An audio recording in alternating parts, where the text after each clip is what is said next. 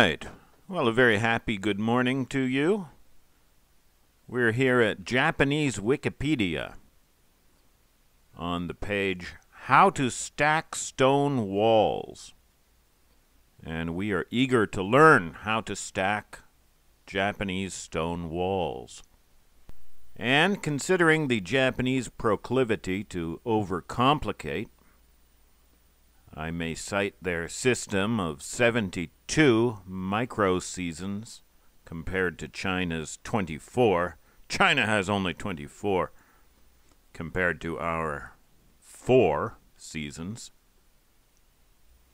In light of this, we are relieved to find that there are only 3 ways to stack Japanese castle stone walls according to the degree of stone processing.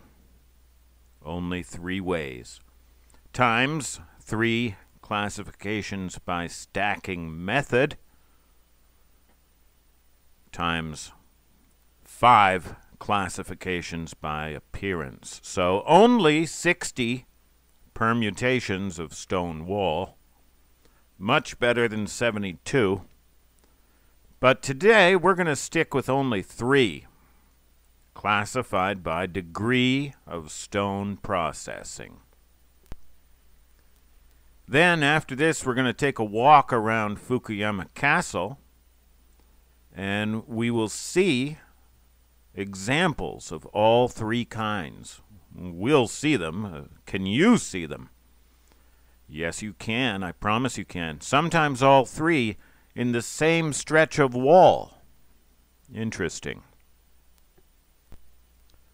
So the first type of wall is called nozurazumi. Nozurazumi. It basically means stack 'em up as you find 'em. You get your stones and you stack your wall. Disadvantages: lots of gaps and protuberances. Equals lots of handholds and toeholds for your climbing enemy. That's not good. But you can fill some of those gaps with what you call interstitial stones. There's some trivia you can impress someone with. Interstitial stones. And you can try to reduce protuberances. And you can get a pretty good, hard-to-climb wall. Advantages: lots of gaps and protuberances equals excellent drainage. And groundwater is, after all, the #1 enemy of stone walls. It never lets up. You don't need drainage ports, which are expensive and another strategic weakness. Also, these walls are highly resistant to earthquakes, the most resistant. All those gaps are cushions. Cushions for give and take and readjustment and settling in, the way you readjust yourself and settle into your couch at night with a bottle of Screech. This example here is from Matsuzaka Castle. Part of your assignment will be to find examples in Fukuyama Castle. Coming up. Second type, uchikomi hagi, which I translate driven joint. Driven joint. You chisel the corners of your stones and the outer facing surfaces to reduce. We're not eliminating, but we are reducing gaps and protuberances. Advantages: you'll have fewer enemy climbing your wall. Also, you can build both higher and steeper. Disadvantages: slower to build and more expensive. And you may or may not require drainage ports. This example here is from Tsuyama Castle. Again, I want you to watch for more examples in Fukuyama Castle. Finally, Kirikomi Hagi, which I translate trimmed joint. Trimmed joint. And you can see the high degree of skill that goes into this. Advantages: no one's going to be climbing your wall. No ninjas. No meddling kids. No teenage boys. Disadvantages: this is crazy expensive and slow. And it absolutely requires drainage ports, a lot of them. And this is the weakest wall in an earthquake. These stones have nowhere to go, so they all clatter against each other and help each other to smash each other. Building whole walls in this style is really unnecessary, and you see it done as a status symbol. It screams wealth and power. Thorstein Veblen can explain it better than I can. These photos are from Edo Castle, but here is one from the ruins of our own Tomonora Castle. Again, please watch for examples in Fukuyama Castle. Okay, that's 3 types of stone wall according to degree of stone processing. I'm going to give you only one classification according to appearance. This is the last one, and this is unique to corners.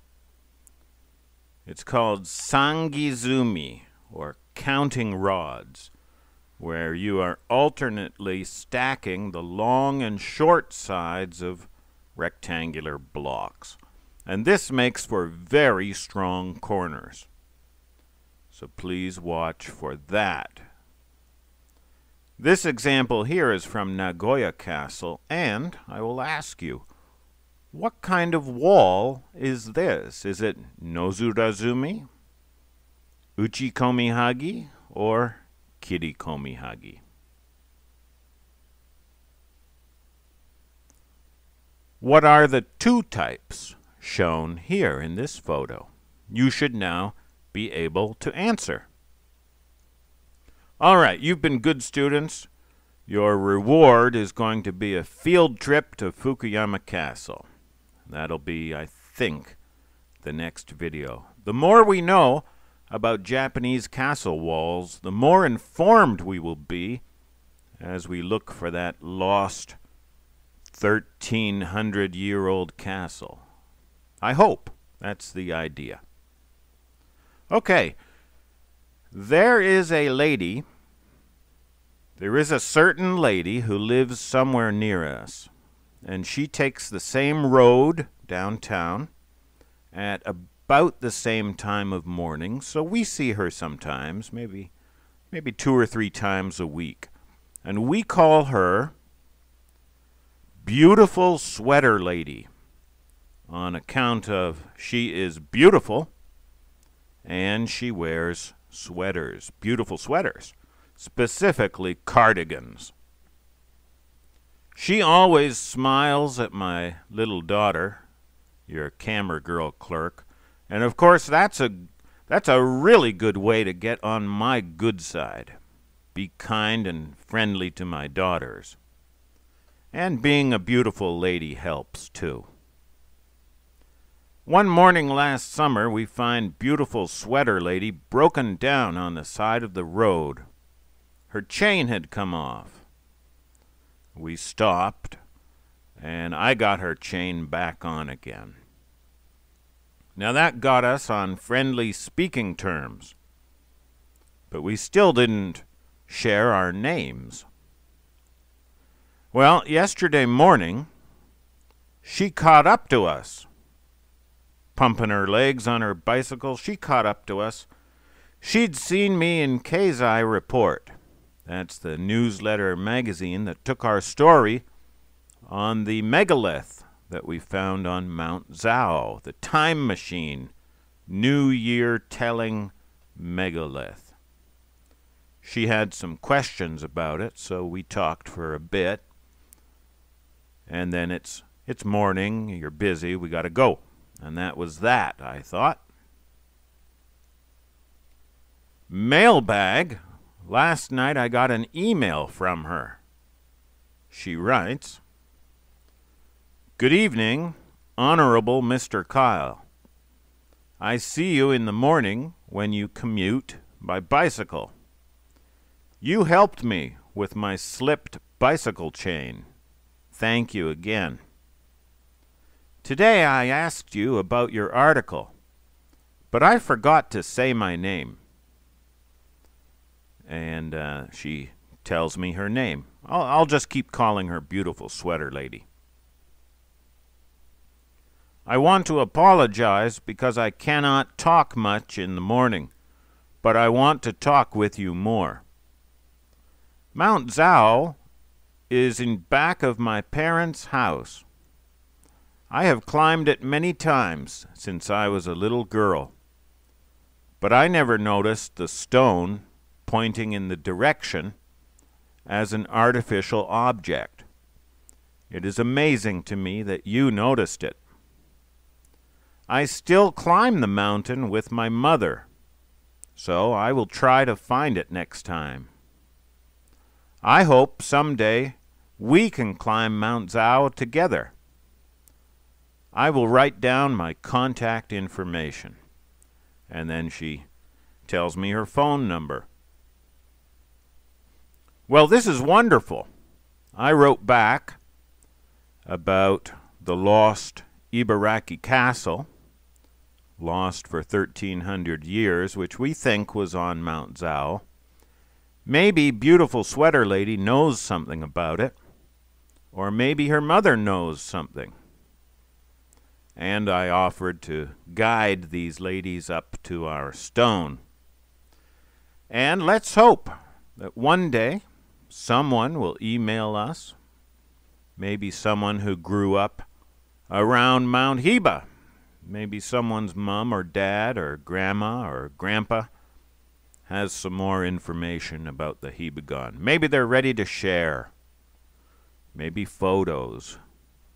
Who knows, but maybe someone is sitting on it right now, just trying to work up the courage to write an email to this quirky old foreigner varmint hunter. Well, welcome to Team Hibagon, Beautiful Sweater Lady, and your mom. We're happy to have you.